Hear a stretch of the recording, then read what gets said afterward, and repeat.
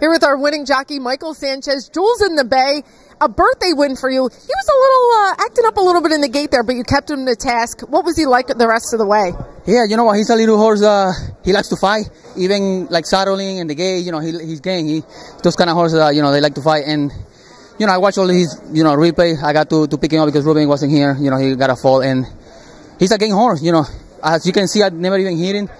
As soon as I saw Dexter on the outside, I know he was going to, you know, fight the whole way around, and he just keep digging in. So he likes his job. He gave us a good performance. Congratulations and happy birthday. Thank you.